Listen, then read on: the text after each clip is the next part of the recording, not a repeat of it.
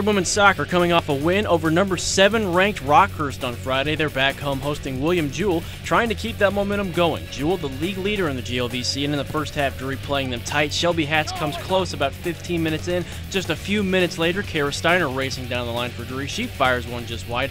So we go to halftime knotted at 0.